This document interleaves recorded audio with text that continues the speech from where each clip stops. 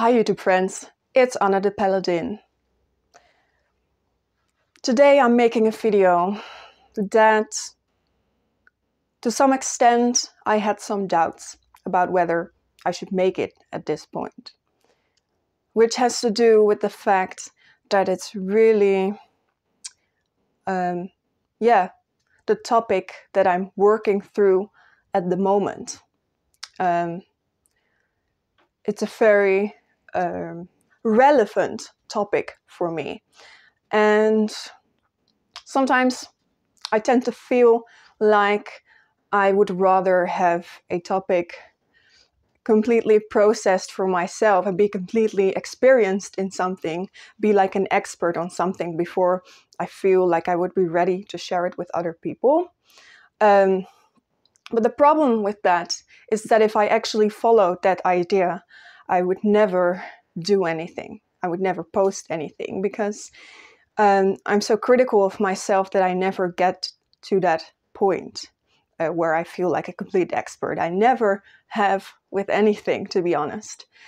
So instead, I'm going to focus on sharing my authentic experience with you in the hope that it may benefit other people. So, I've been going through a really tough time. Again, I'm not completely sure how much I should share about that. But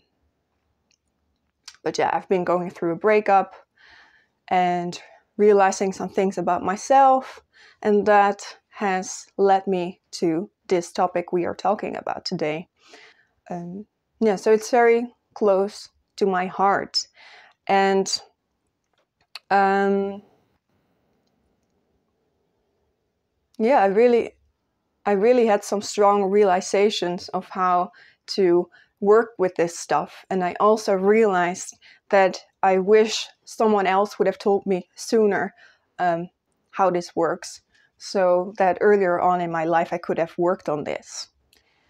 And I don't think anyone has ever posted a guide on how to increase your self-worth like this. So I feel like it's important for me to share that, the insights that I gained in my process. So an introduction in general is that INFJs, they really struggle with the problem that they have low self-worth. It's their number one issue in life, which is preventing them from happiness, I guess. We can be so dark about that, about how we see ourselves, and we can really look for other people to validate us, to tell us that we're worth something, because we naturally don't feel like we are. Like rationally, I can really think like, why would other people be better than me? But still on an emotional or more subconscious level, I guess unconscious level, if we want to use the right Jungian term. I will always, or I've always felt less than other people. So essentially, like, my feelings and my opinions didn't matter as much as other people's. That I wasn't worth people's friendship, perhaps. Like, why would anybody like me? I'm not that special. That's a typical dark INFJ thought.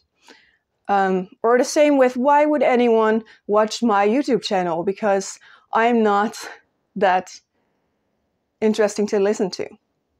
It's always about value. I am not of value enough. Other people are worth more than me. And as you can imagine, this is really, really a toxic way of thinking. That's like basically ridiculous. Also, if I think about it, it's really just ridiculous, if you ask me. And also not true at all. But it's really hard to change these thought patterns, or at least I always thought that was the case. And I think it's also really necessary that you get to a point of realization where you feel the urgency to change your own thought patterns, because it does take effort. And me personally, I have come to that point. And so I would really like to share what my process is in that. So, what is this about? Let me word that a little bit clearer. It's about increasing your feeling of self-worth, which is just super, super important. And it's also connected to self-love in a way, although that's a bit more vague, if you ask me. It's about increasing your self-worth again. So imagine you are an INFJ, or maybe another type that has low self-worth. This advice is specifically for INFJs because I'm talking about my experience of what works for me, but I think, maybe other types might find value in it as well. So how do you change it? How do you increase your own feeling of self-worth? First of all, you have to become aware of your thought patterns, because basically this is how it starts. At least in myself, I noticed suddenly these thought patterns that I had about myself. And the kind of thoughts we should be looking for are like, it doesn't really matter what I feel. Or like if there's a specific feeling coming up, you just say to it, it doesn't really matter, whatever. I'll just get over it. I'm probably wrong, so I won't say anything. The other person is so much smarter than me, so I'll just stay quiet and agree with them. Or how I feel doesn't matter that much, or other people won't care about that. So, these are thoughts that INFJs have on a regular basis. I dare say that. And so it's these thoughts that you need to watch out for, that you need to identify. And when you notice such a thought, or thought pattern, or feeling, you have to stop. And you need to start listening to yourself. So, like, stop dismissing at once. Take a break and listen to yourself. What am I feeling right now? And what would be the best way to word it? And really take that seriously. Start to take yourself seriously, what your feelings are telling you. Opinions is another aspect of this. It's also, if you have an opinion, start to take your opinion seriously, because your opinion matters to you.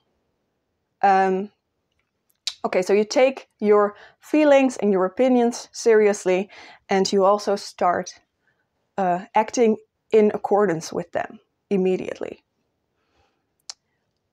I would like to dive a bit deeper into the two aspects of this that I've experienced, which is feelings and opinions. So let's dive a bit deeper into feelings, how that works. So we INFJs, we feel like what we feel doesn't matter. We don't take our feelings seriously. But if you want to increase your feeling of self-worth, you will take your feelings seriously from now on. That's a promise you have to make to yourself. Basically, it's as simple as that.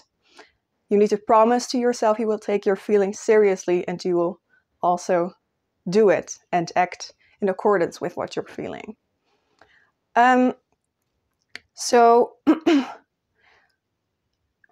part of this process is that you need to become more aware of what you're feeling.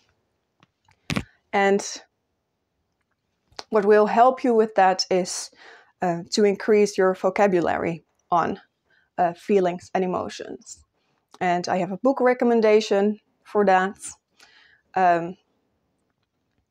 which is The Atlas of the Heart by Brene Brown. That's a book that I've read recently that's really about feelings and understanding feelings deeper and the meaning of them. Also, I recommend using a list of emotions and feelings.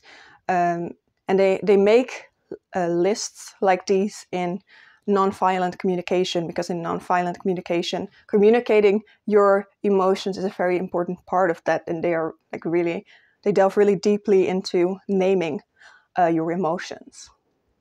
So I have an actual practice for this, for becoming more aware of your feelings and taking your feelings seriously. It's a practice that I do every day recently. The idea is that in moments throughout the day, you take a moment to reflect inwards and see what you're feeling in that very moment, and then try to look for the perfect word that describes it best. It could also be like 2 or 3 words. It doesn't matter. You just have to find the perfect one that fits. And I do recommend you to use such a list as I mentioned for that, to practice that. I will put these lists in the description for you. So by naming your feelings in different moments, you can increase your awareness of your feelings. And by paying attention to your feelings, you are automatically taking them more seriously and practicing doing that. So let's get a bit more deep into the topic of opinions, taking your opinions seriously, because this is also an issue that's part of it, of self-worth for INFJs.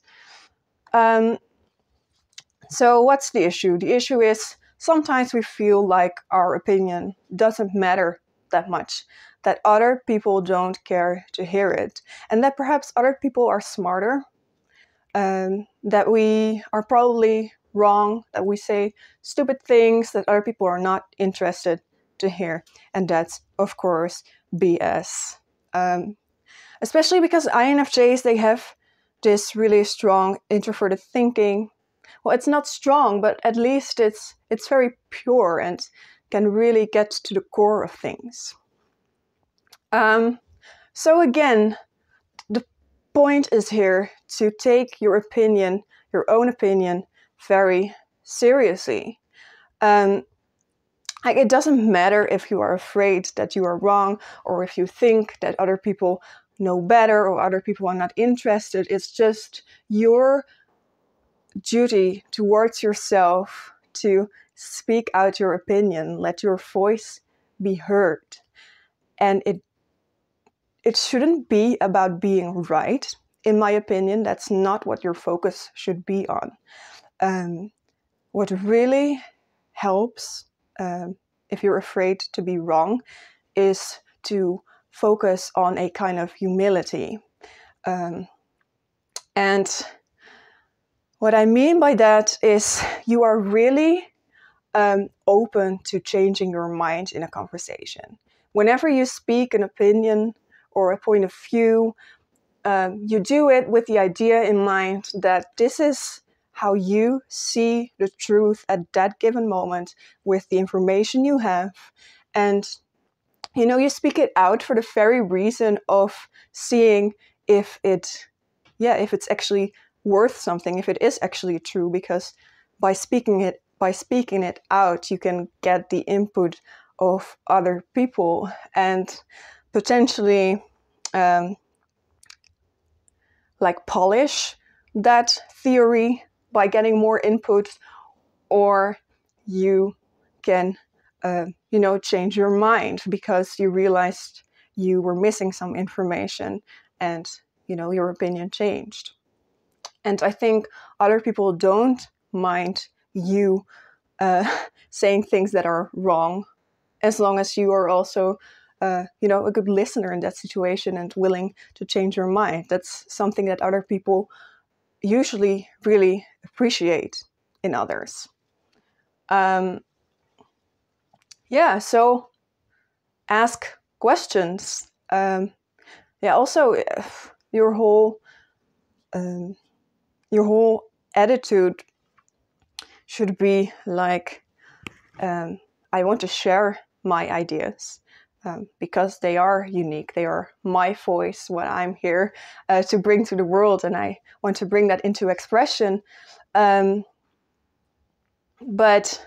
I want to be in a conversation with people, and I'm also happy to change my mind. And I think it's awesome if you can look at it like that.